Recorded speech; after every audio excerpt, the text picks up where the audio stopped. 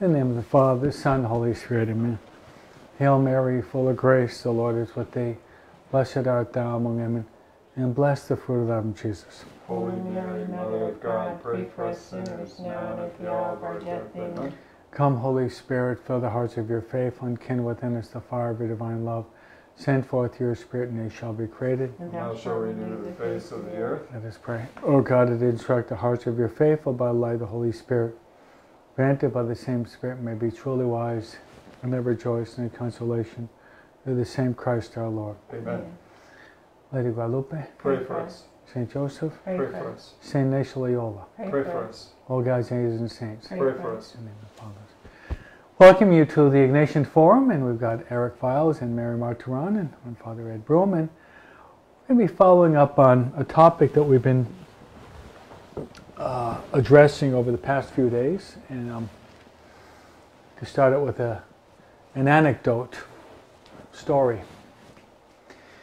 There was this grandfather that was sitting at the table with his grandson, and they were just finishing their dinner, and the grandfather asked the little boy, he said, "Do you pray your prayers every night?" And the little boy said, "Every night, Grandpa, I pray my prayers. I'm faithful. I never miss a night in which I don't say my night prayers." So the grandfather followed up with another question. "Do you pray your prayers every morning?" The little child looked dumbfounded at that question. And he said to his grandfather, "No, I never pray in the morning." And the grandfather said, "Why didn't you pray in the morning?" He said, "I pray in the morning because in the morning I'm not afraid." Oh, good answer. In other words, the boogeyman was underneath the bed, and to try to avoid being eaten by the goblins.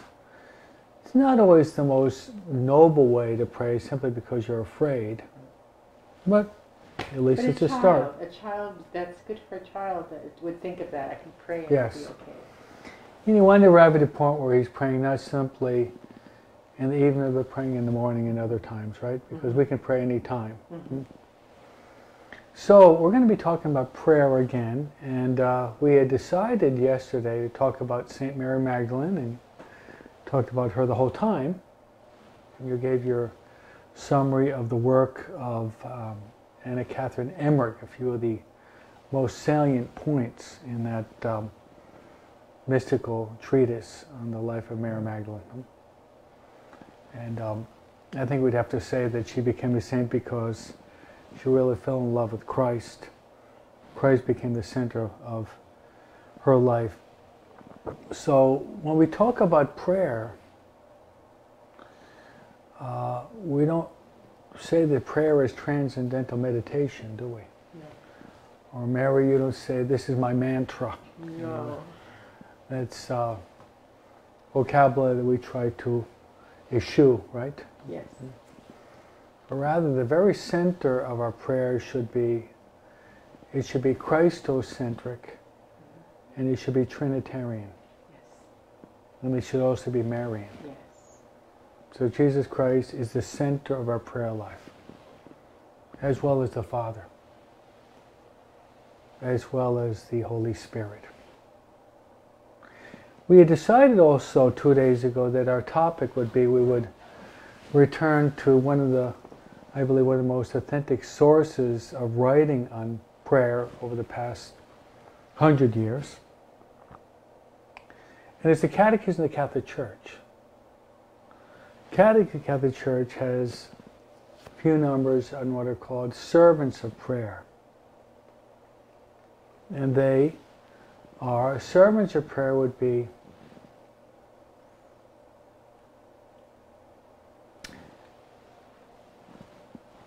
the family, ministerial priesthood, religious,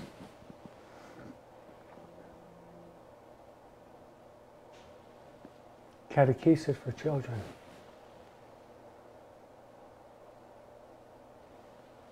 Prayer groups.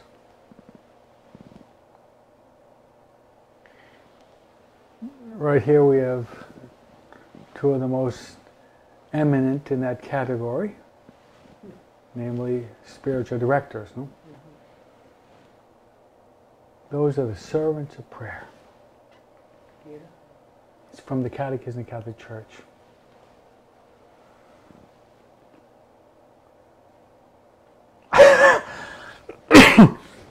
Excuse me. Eric, would you agree with that? Would you agree with the Catechism? I do want to disagree. So, Father, are you relegating? From all these people, if you want to disagree. Father Broom is relegating me to the yes man again today. This is the way we're starting, folks. Yes, Father. Did I answer well? I do in fact agree with the Catechism of the Catholic Church. Amen. Your turn. I also agree. I second that. Okay, your turn, Father. I have my own microphone. Okay, I thought you would agree with that one anyway. Very rarely do you disagree with me. I'm glad. Well, let's take them one at a time. Okay, I didn't think you were going to be resistant in giving an assent to the...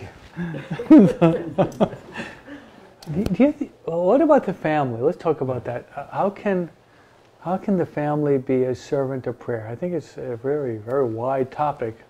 How would you interpret that? Well, the anecdote that you gave was really a good one for that, right? Yes. The grandfather and the grandson. Yes. And my grandparents were very influential with my faith also, even though most of my childhood life, they lived a long ways from us because we lived in like Texas, Kansas, Nebraska, Wyoming. Mm-hmm. They lived in the Bay Area. But we would talk to them occasionally over the phone, long distance. But they were very devout. My family didn't do a lot of praying together, although my mom did teach me to pray. I think the prayer was, "Bless me, Lord, before I sleep. I pray the Lord my soul to keep. If I should die before I wake, I pray the Lord my soul should take." Like that. So that's nice. The prayer that I used to say as a child. A little poem, huh? And I think I learned most of my faith really through Catholic school. So, but the family is extremely important, and if that element is missing, it can be difficult. It can be very difficult for people, I think, if they don't have that early family formation, because that is really where it should start. Sure.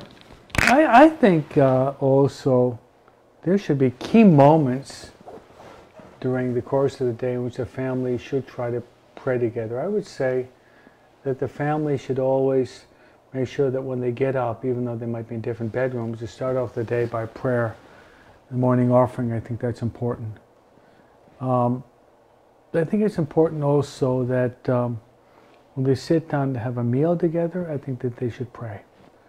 Bless the meals, and I think we take it for granted because that was part and parcel of the American Catholic culture of 50 years ago. I don't think ever remember sitting down and not having saying grace before having dinner with. It was just part and parcel of our culture, no. Mm-hmm. Then also praying the family rosary. Mm-hmm. The liner, I'm sure you heard of Father Patrick Peyton. Mm-hmm. Family that prays together, stays together. Mm-hmm. A world at prayer is a world at peace. Mm-hmm. That's a struggle. We preached that for many, many years as priests. And unfortunately, many people do not, they know in the depths of their heart that that should be implemented into their daily routine, but is not done. I think it's probably the devil that crowds that out, placing other things as greater priorities than praying the family rosary. And it can be prayed in 15 minutes, not that you have to really elaborate upon it. You can pray it in 15 minutes. So the family rosary, I believe, is very important for the family. Then also night prayers. And if the family is together at 12 noon, they could pray the Angelus. When they leave home, you can ask for a blessing from the Blessed Mother. When they come back at Thanksgiving. Going in on vacation, ask for blessing. And I think both of you would not, I think Eric would give his total consent to this because of your experience with Mary as well as myself. I would say, Eric, you probably agree with the fact that there's no reason why we can't pray the rosary in the car, right? Have you ever done that? The car is a major location for the rosary. My car is. Really? I mean, even if I'm alone. When we went to Yorba Linda to do our Marian mission, we'd pray sometimes 3 or 4 rosaries. You'd be the pilot, I'd be the co-pilot, and our chauffeur would be praying along with us, right, Eric? That's right. Yeah. And I started praying a lot in the car when I first started coming here because I was living in San Clemente. And that was 52 miles each way. And I was praying the rosary just about the whole time I was there, whether I would bring people from South Orange County or not. I mean, if I had other people in the car, we were generally praying the rosary together. Beautiful. It's a great place to pray the rosary. Yes. Got to watch the road, though, too. That's true, yes. Mary, up to this point, you've been somewhat mute, because you got that the mask covering your mouth, right? Right. But I'm sure you'd like to add your own 2 cents, if I can use that expression, or your contribution to the importance of family prayer. You think it's important, Mary? I do, and I was blessed to have a family. My dad was a convert. My mom was a cradle Catholic, but when my mom met my dad, she never told him, but he was looking into different religions, and Catholicism was one of them, but she never told him this. She would not have married him if he hadn't become Catholic, but she didn't want that to be the reason. So she just waited to see what he was going to decide, and he chose to be Catholic, and and then he studied the faith. He really knew the faith. So I grew up in a very Catholic family, Catholic household. We prayed, grace before meals. My mom, when we were out and about, she'd often stop at a church and we'd make a visit. And so we'd go to daily mass if she could. If not, we'd, because I was in school, but sometimes she'd come to the school. We'd have a daily mass. We'd have Sunday mass together. So my dad would read scripture to my younger sister and I, and we'd climb into bed with him, and my mom would cook breakfast on Sunday, and he'd read us from a children's Bible. So I had all those really good memories, really beautiful memories. So I'm very, very grateful for that foundation in my family. Good. And we prayed the rosary when we could, but we couldn't every night, but when we could, we did. Good. Okay, another servant of prayer, and we mentioned, would be the whole idea of ordained ministers. That would be the priest. Presbyterian ordinance, which is one of the documents of Vatican II, highlights the 2 principal obligations of the priest, the 2 P's, prayer and preaching. Now, I think I'm pretty much aware of this, being a priest for quite a few years now. When we had the Mass in the old church, after the Mass, we pray the rosary in the chaplet. Now, if the priest, after the Mass, he gets up and leaves, and the lay people pray the rosary, a lot of them get up and leave. When the priest prays the rosary, there's a certain grace there, which the people, I think they really appreciate that and enjoy the fact that the priest is leading the rosary. Yes. which we've done after the 8 o'clock Mass as well as the 12 o'clock Mass and the 6:15 Mass. I think that's part of Holy Orders, that there's a certain charismatic sacramental grace that flows if we are faithful to prayer. And I think in all of my ministries, one of the most salient parts is that of teaching to pray. I think Eric and Mary would agree that the spiritual exercise, is that related to prayer? How about my Consecration to Mary book? Oh, yeah. Are they related to prayer? Absolutely. So our programs that we set up are, I would say not even explicitly, but implicit, but explicitly related to prayer, because the exercises, it's a prayer experience, right? It's all about Consecration to Mary, isn't that a prayer experience? Yes, it is. Well, do you think that there is a real blessing or dynamic when the ordained ministers really try to promote prayer, Eric? Would you agree with that? Another absolute affirmation. The affirmative. You're not debating me on these questions. No, I'm not going to do that. I'll tell you what, when I first came to St. Peter Chanel and experienced the rosary, which you mentioned, and the priest comes down and, will lead the rosary after Mass, expose the Blessed Sacrament, have adoration, and the priest leading. There's something about the paternity of that act by the priest, because you've said before, when we talk about the family rosary, we talk a lot about the responsibility of the father to be leading of the family, and so it's even, I would say, even more so with the congregation of the church, the mystical body of Christ, the spiritual father leading the flock in prayer and the rosary. And as you mentioned, there's so much in the spiritual exercises, and not only, Father, as you mentioned, just not only leading them in the act of praying, but also, priests like yourself authoring wonderful books on prayer, very powerful, and I believe that's something that is part of their ordained grace and charisms for the priest. Priests have written many, many, many good books on prayer. Father Ed certainly has, and continue to write books. So praise God for that. And then educating people on how to pray.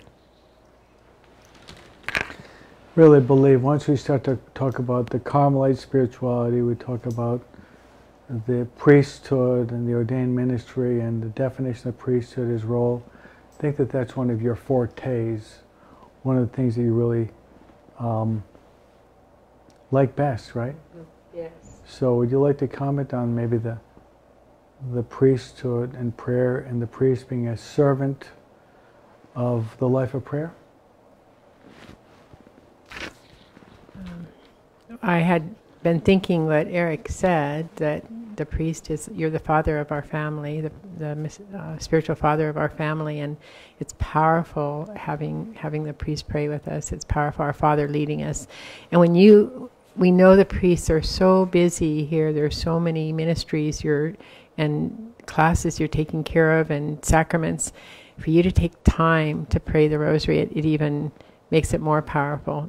That's how important you think it is. You stop everything and you pray the rosary with us. So that's very, very powerful. But I also think that you're oblates of the Virgin Mary, and you keep Mary very close to your heart.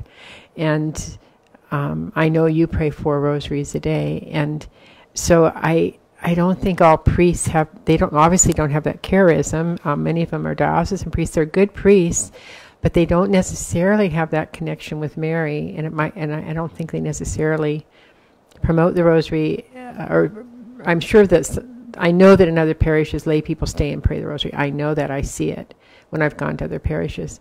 But I understand if priests don't stay. So I think it's very particular to the Oblates of the Virgin Mary. It's one of the charisms you have, one of the gifts you have, that you bring us very, very close to Mary, and through her favorite prayer, the Rosary.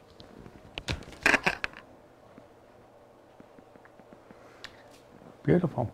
Then the next servant of prayer in the Catechism of the Catholic Church would be the servant of prayer of religious. Eric, test your theological acumen this afternoon. What is the difference between a diocesan priest and a religious priest, as we enter into this topic of religious as being servants of prayer? Are all priests the same in that respect? No, they're not. What's the difference? A diocesan priest is much different in a number of different ways than a religious priest. A religious priest is part of a religious order, and they have specific vows, and they also have different charisms. I would say that diocesan priests have charisms as well, but they have more, I would say, more freedom to do specific things. I think the typical vows for most religious would be poverty, chastity, and obedience, and then other orders have additional, like fourth vows, like support and obedience to the Holy Father. The Jesuits, right? Yes. Yeah. So St. Ignatius of Loyola. So, and then there are, within specific religious orders, there are specific charisms that they have as well. And, we're familiar with the Oblates of the Virgin Mary, and Mary just mentioned one of the big ones is the, beautiful devotion to our Blessed Mother, and the devotion to her. But also a number of the other ones would be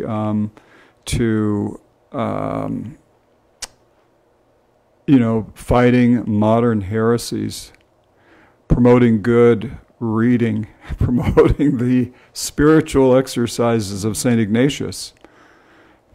And there are a number of other ones. I'm sure off the top of my head, those are the ones that I think are really important to me. So, religious orders vary in size. Father, you said there's less than what? There's less than 15,000 oblates of the Virgin Mary. What's the real number, Father? About 150. It's a small but very beautiful and powerful religious order. And so we're glad to be here. I'm glad you specify that, because I think a lot of people, most Catholics, don't know the difference between a diocesan priest and a religious priest. And one is, we have a founder, we have our charism, we have the vows, we have community life, we have our charismatic grace, we have our constitution, we usually have meals together, we pray together, and that's important to know that. But part of the role of the religious also is to promote prayer. Whether you're a Carmelite, a Jesuit, a Dominican, or Augustinian, we're all called to promote prayer, because prayer is that's our topic the past 3 or 4 days. The prayer is so extensive, and just seeing a priest kneeling down praying, a religious kneeling down praying, is a very powerful example. Remember when I went to Villanova years ago? There was a priest. His name was Father Quinn. He's probably passed away since, but I'd be sometime praying in the church. He'd come in. He'd kneel down on the cold marble floor, fold his hands, and for about 5 minutes just wrapped in really deep prayer. And that was kind of like a stepping stone for me to want to be a priest.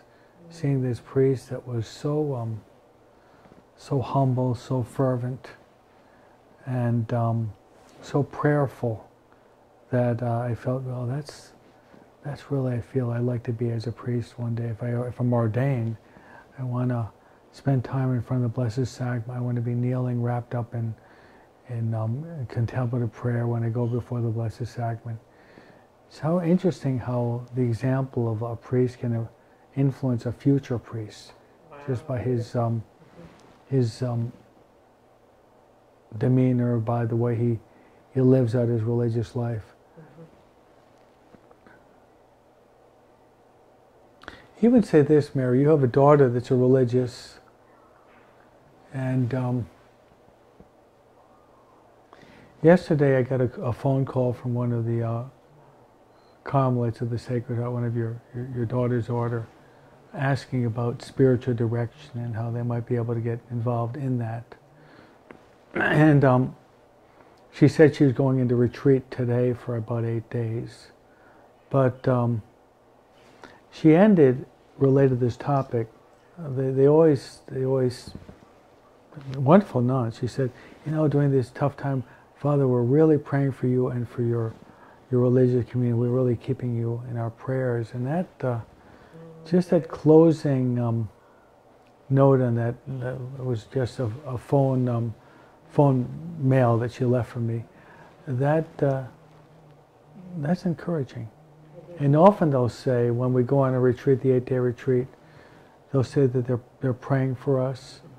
And during the 8-day retreat, they pray a lot for us in the 8-day retreat, and I not only one, but I think the whole community takes seriously to pray for us and maybe offer a communion for us. What is your experience with, maybe we're talking about the servants of prayer, religious nuns in prayer, Mary? Given your daughter, I mean, she's been a perpetual vow, probably a good 7 years now, right? Back 2013, was it? 13, yeah, so 7 years final vows. Good memory, don't I? Yeah. Good memory. Yeah. Well, Mary, what would you have to say? Maybe we can take your mask down a little bit so we can hear you better. Okay. Well, the Carmelites, of course, one of their charisms is to pray for priests. Yes. And they do support priests with prayer, and they have a very contemplative prayer life. It's one of the things I love about the Carmelites of Alhambra, semi-contemplative. They have active ministries, but their first priority is their contemplative prayer life, and they pray in community 2 times a day that I know of, maybe 3 times, but in community, wherever they're stationed. But they pray for priests, and then Carmelites pray for priests. That's what they do. And they lift priests up, you know, to our Lord, so that He can bless them and conform them more to Himself. That's the idea, that He conforms priests to Himself, and that's what they pray for. So I'm very grateful for that, and with my daughter, I share that charism, a desire to pray for priests, lift priests up, to have that contemplative prayer life. Through the exercises, I've learned that, but my heart, I resonate with the vocation of my daughter. So she could be a Carmelite, and I wouldn't necessarily have a Carmelite heart, but I do have. Our Lord gave me that Carmelite heart, and I resonate with that in my personal prayer life. So I find great joy in praying for priests, and I think that's really important in the world, that priests have many prayers, many prayers, because as you said once, priests are far more attacked by the enemy and tempted than lay people, because, you know, who would the devil prefer to knock down? You know, I'm just one person, but what if he could knock down a priest, you know, who's ministering to thousands of people? That's powerful. All right. So from his viewpoint, that's his target. So you go after the big gun. You don't go after the little peon. You know, the peon. What does that matter? All right. So that's why we should pray. All of us should pray for priests. All of us should be Carmelites at heart in that sense of praying for priests, because our world's never been in more danger, had more crises of faith and of morals and of charity, and so we need our priests more than ever, and so we should pray for them more than ever, because the enemy, you're his target. I'm not telling you anything you don't know. Yeah. Well, I was just thinking about that, the fact that when I walked out the door after the Mass at 10 o'clock, there was a line of people waiting to go to confession, and I confessed the whole 2 hours, probably maybe 40 people, 30 to 40 people in the afternoon too, is how these people are dependent upon the priest. Absolutely. You know, and how we can be the instrument to move them from maybe not being the state of grace to the state of grace by a 3-minute confession, and this could result in the salvation of their soul. I don't think the devil's happy with that. No. So if the devil not happy with that, he'll try to rattle our cages, no? Yes. One way or another. No? Yes. Yeah, so I think what you're saying is true. Go after, you said, the big gun. And go after the general in the army to knock him down. That's and then why. the whole army's disarrayed. It's true, isn't it? Yeah. So, true. I think you should pray for the sanctification of priests and religious, because you're at the mercy of the priest. Absolutely. Like if I'm not going out there, those 30 people, they're not going to go to confession. And so they go home with their sins, right? The fact that they're liberated from their sins, having your conscience at peace is worth more than $1 million. Yes, it is. I really believe that. Yes, it is. Can I add one thing? Yes, and then Eric. I'm just going to add something. When Father Ed was on Relevant Radio last week on an interview with Chuck Neff, and Father Ed talked about, right now he's doing 4 hours of confession 6 days a week. And the host, Chuck, was stunned. There was a silence, and he said, I've never heard of such a thing, ever. And I thought, yes, that's the Oblates of the Virgin Mary. Yes, Mother, they're getting honor now in your name. Well, I don't know. Could I expound upon that a little bit? Okay. You can teach catechism, so can Eric. You can teach the exercises. You can put together a PowerPoint, which is very well done for the rules. You can direct people, and you are, sometimes hours on end, to the point of getting really exhausted because it can be tiring, right? You can do it also. You can teach catechesis. You can help to consecrate the people to the Blessed Mother. You can put the scapular on them. But you can't give them absolution. No. So my thought is this, is that only the priest can do that. That's right. And given that there are less and less priests, and like I've heard up in Sacramento, all the churches are closed down, no sacraments up in Sacramento, no? It's a pretty big diocese too, that's the capital of the state. Yeah. I feel that I should be faithful to my charism as priest and religious to be present. And the beauty is this, Mary, is my giving you absolution, it does not depend upon my emotional, physical, or sentimental state. I could be there and my mind is kind of swimming with weariness, and I can be just exhausted, and I could be there and I don't have a clown smile on my face. Can't always put it there, but as long as you hear, Mary, I absolve you of your sins in the name of the Father, and the Son, and the Holy Spirit. Absolutely. Freedom. Freedom. Ex opera operato. What that means is the Latin for the grace of God works irrespective of the emotional state of the priest, or even his moral state for that matter. No? The individual is forgiven. So my thought is this, that is the riches that I can give it. It really is spiritual riches, It is. which I think it depends upon salvation, that if I can be available to as many people as possible so that they can reconcile themselves through confession, I'm going to be there until the Lord calls me. I pray that my mind doesn't go south. I pray that I'm able to hear at least with one of my ears. Did you hear that, Eric? Yes. Okay. Okay, good. So, and even a religious priest being a servant of prayer, if you don't go to confession and you're in the state of mortal sin, the prayer is just not going to, like a lead balloon. That's right. It's not going to go anywhere. No, it's not. So I think there's a relationship between priest, religious confession, as well as prayer. What do you think, Eric? I think they're all connected, really. They are. Good point. Good point. Yeah. Yes, this pandemic has really illuminated that whole reality. Like you said, I'd heard some things about what's happening in Sacramento, but we're kind of in a second lockdown now. But here at St. Peter Chanel, I'm so grateful that we have 3 masses a day, and like you said, confession. Almost to the way we had it before. 4 hours a day. We had, more masses before, and we had confessions during the masses. But thanks be to God and to our priests here that they've really kind of turned that whole,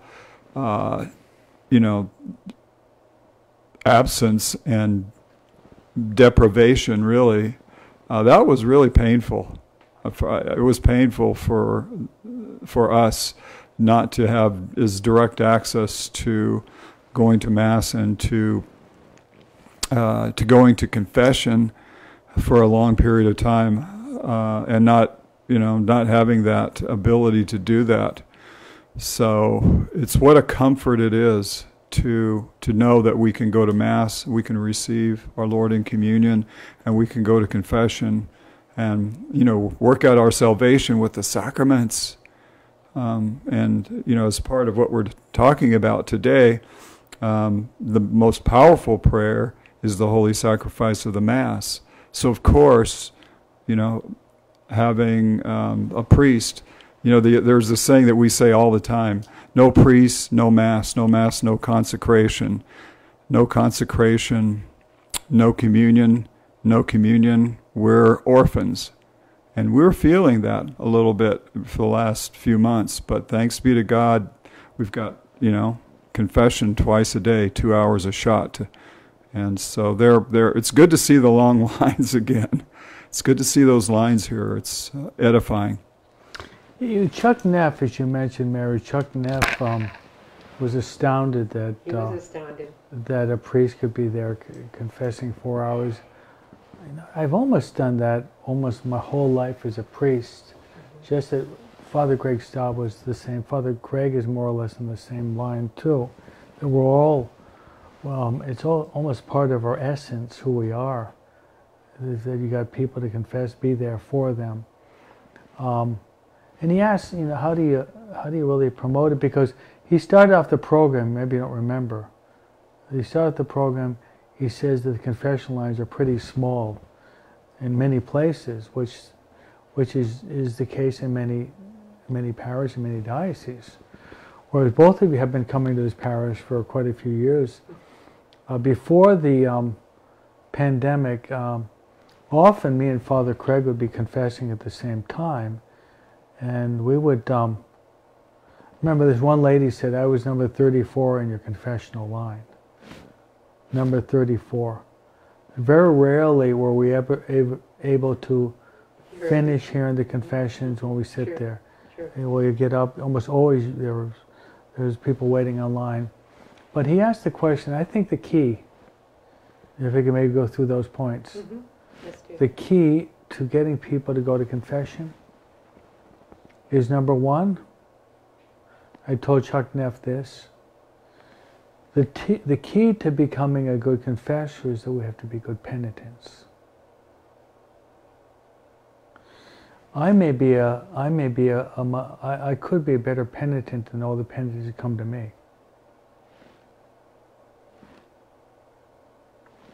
I've experienced the mercy of God in confession maybe more than you. Which is very beautiful, because if I've experienced in the very depths of my heart, not simply reading theological treatises written by Thomas Aquinas, which is fine. Thomas is great, isn't he? It's great. But experiencing in your own flesh, your own conscience, your own soul. Once you've experienced that, I remember as a child just experiencing so many graces in confession. I think God was preparing me. Oh, beautiful. That I really try to prepare myself well. I try to listen and to really, I took it very seriously as a little kid. So I think to become a good confessor, you have to be a good penitent. I agree. Second is you got to preach it. You got to preach it. By preaching, you have to preach what the sacrament is. You got to preach the 10 Commandments. I'm glad he's able to go through the 5 classical steps in the program. And then after that, if you're a good penitent and you preach it, you got to be there. Yes. Yes. You have to open the door. You got to be there. You got to be there at the post. You got to show up for duty, huh? And then I think you have to try to confess well. And Mary and Eric, I think, as a confessor, there has to be a harmonious blend between God's infinite mercy and justice. There has to be a harmonious blend. You know what that means? Is that mercy is number one, but also justice is also part of it. God's mercy is infinite, but justice in the sense that sin is something serious, and that's why you're given a penance to repair for our past sins. Then, last thing I would say is get lay people to really promote it, because we can't do all of it. Right. Get lay people to give out an examination of conscience, to encourage.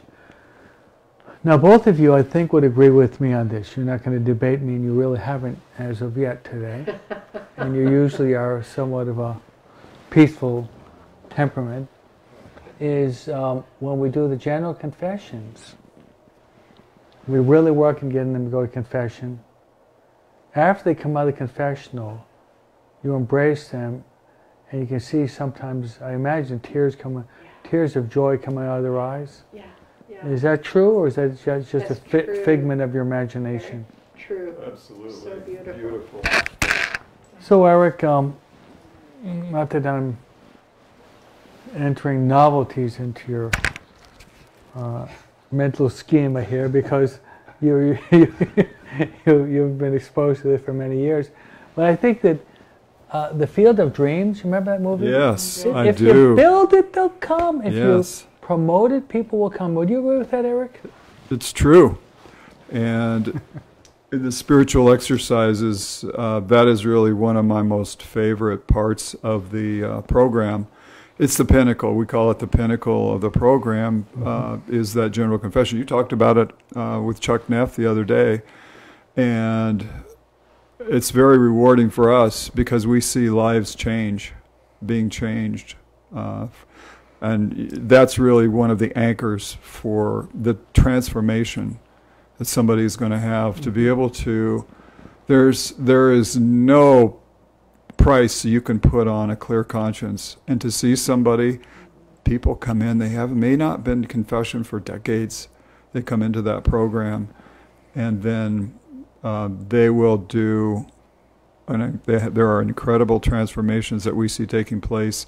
And for us to be able to witness that through the sharing groups, after the general confession, the sharing that we have is so beautiful and edifying for us, and so many good stories. But everybody that shares that, it really builds the trust and the faith in that sacrament for the entire group, as a group. So the importance of actually teaching them well, having them walking them through the process, and then making probably the best confession of their life in the spiritual exercises. And like you said, Father, as a priest, it's one thing to be studying something and looking at something intellectually, but the experiential part of it for a priest and for all of us is the most important, because I've talked about my general confession many times, and it's a life-changing event. If done well, it changed my life. And the benefits that are palpable, even at our own level, what a change it makes in a person's life to have probably the greatest peace they've had for a long time, maybe in their whole life. as an adult, I think after I made my general confession, I would say that the peace that I experienced after that and the joy, I don't really remember too many other times in my life when I felt that much at peace.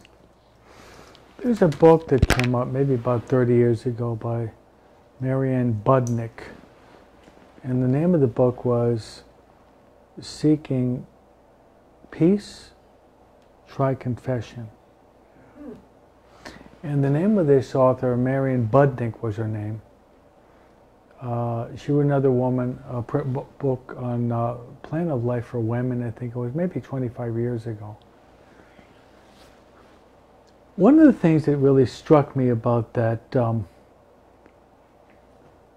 that book related to our topic, she said that in her family, when her family members or kids started to become snappy, short, maybe talking back, fighting, disrespectful, she noticed this. The family has not gone to confession for a month. And the ones she and her husband would take the kids to confession, there was a palpable difference, she noticed, in the whole ambience in the family with respect to greater peace. Beautiful. What do you think, Mary? Do you think there's something in that?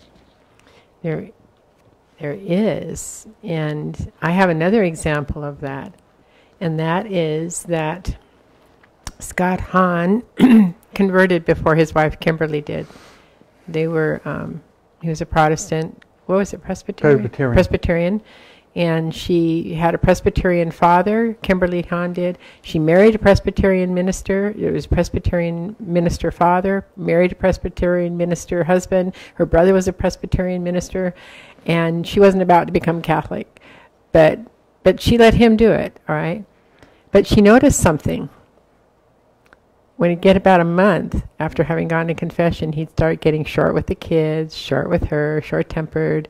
And she'd gently say, Scott, when was the last time you went to confession? It's been a while, hasn't it? He'd go, it has. I should go. She goes, yeah, you should go.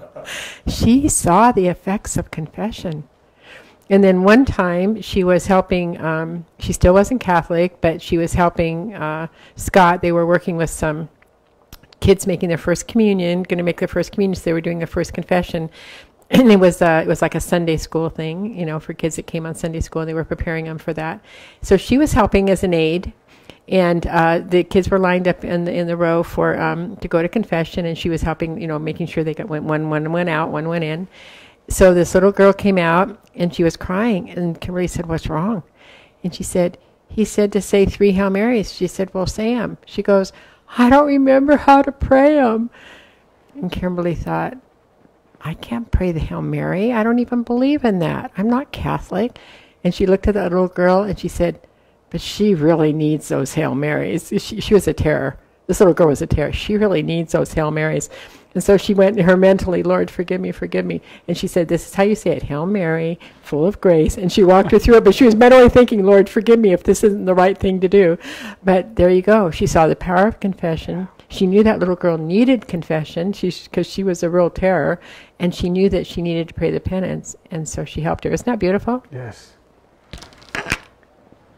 I remember hearing another story of Scott Hahn and confession, how it is important for us to take the sacrament seriously, to not to be flippant or nonchalant. It was a story of, he was not a Catholic yet. And he was a teenager. One of his friends' name was Dave, and Dave was a Catholic. And he said that Dave would go to confession, but because his parents forced him, but he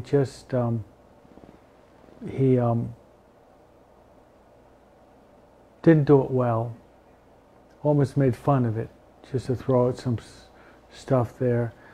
But Scott said that he went back to meet him years later, hearing that he was going through a tough time.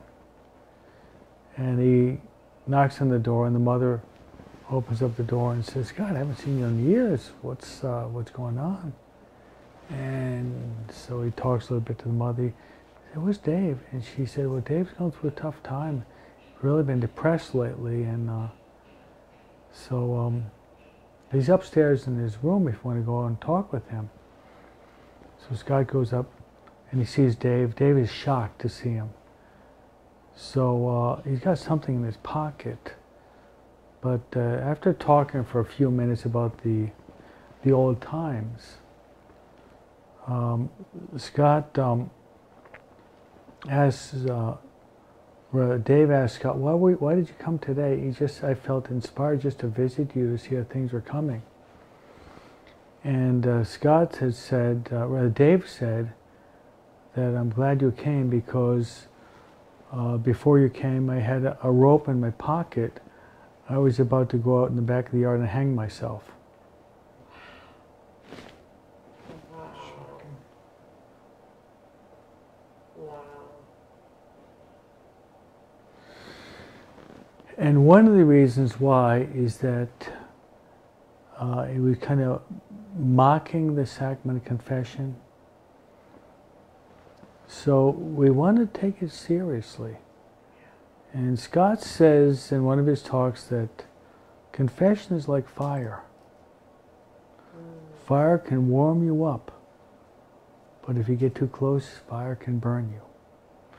So I think that we should not be flippant or nonchalant or take the sacraments with a grain of salt. I think we should really try to prepare for them and receive them seriously.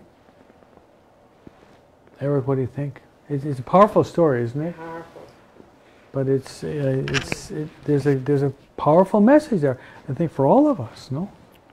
Yeah, that's that is a very amazing story, and and God's providence, with working through Scott Hahn, it's a beautiful story, and that's why I think that overall we experience in the program. I think a lot of Catholics sometimes come in if they haven't been catechized very well. They have a fear of confession, and it's because that they don't really understand it, or maybe understand the supernatural value of confession, and the importance of confession, and the importance of frequent confession. And so that's why, Father, you were talking about the basics. I was listening to your show the other day about, which is what you do during our spiritual exercises class, as well as all of us, Mary and I, when we teach. When we get into the general confession part, we go through the 5 basic steps, and sometimes people aren't even familiar with that.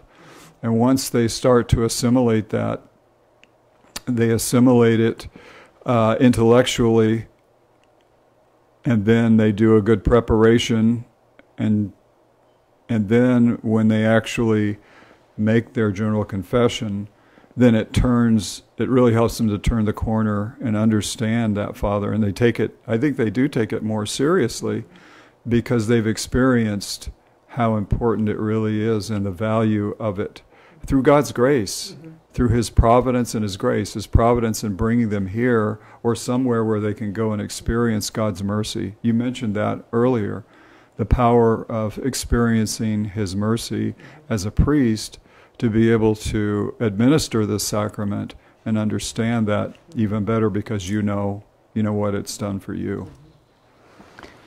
In the Carmelite Sister of the Sacred Heart in the sacristy, Mary, there's a plaque that I'm sure you and Eric have probably read more than once. In the plaque, it says, it's directed specifically to the priest, and it is, priest, man of God, celebrate this Mass as if it were your first Mass. Celebrate this Mass as if it were your last Mass. Celebrate this Mass as if it were your only Mass. I've always been impressed by that. Mary, do you think we can apply that maxim or dictum to confession? We could even say, go to confession as if it were your first confession, go to confession as if it were your last confession? Go to confession as if it were your only confession? Mary, do you think there's some parallel there between these two sacraments? What do you think? Very beautiful parallel that you pointed out. Very beautiful application of that saying. And, you know, I try and make a good confession, but I've never thought of it that in those specific terms. I love that, and I will do that from now on, especially after the pandemic. And I mentioned before, for 3 months, I didn't go to confession. I didn't have time to go down to the Norbertines where people would go there because they were hearing confession. Yes. I didn't have time to do that. So I didn't have a window. I suffered. And so I'm so grateful to have confession. And I love what you just said. And boy, I'm going to apply that because you know what? I don't know when it will be my last confession because they're going to shut us down or because I'm going to die. So, we teach in the exercises. I don't know when the time of my hour is. It might be the minute I leave here. I don't know. So I love that. And I'm going to apply that to confession from now on. Yes. Consciously. Yes. Eric, wasn't it true that I think you have some Hawaiian blood, Portuguese Hawaiian, yes. Portuguese Hawaiian blood?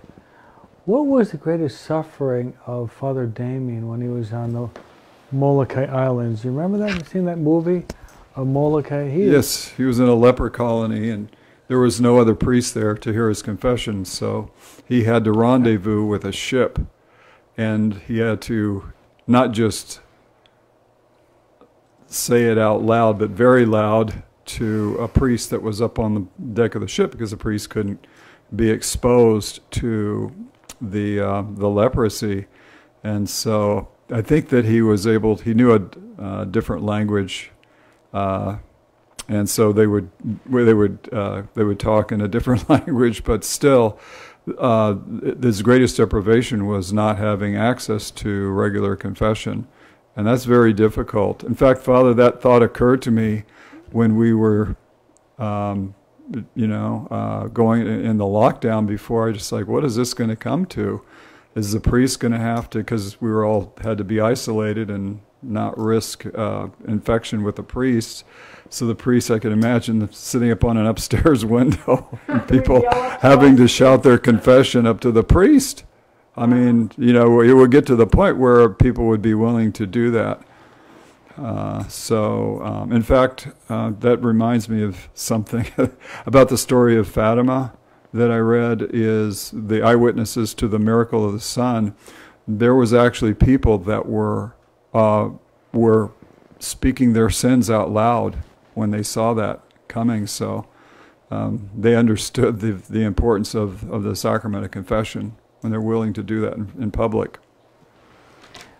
So we've gotten through half of the servants of prayer in the Catechism, and the first would be that of the family, the next would be ordained minister, would be the priest, and then we've gotten through religious. So I think we have another 3 or 4 to go. We can maybe follow up in this conversation tomorrow. What do you think?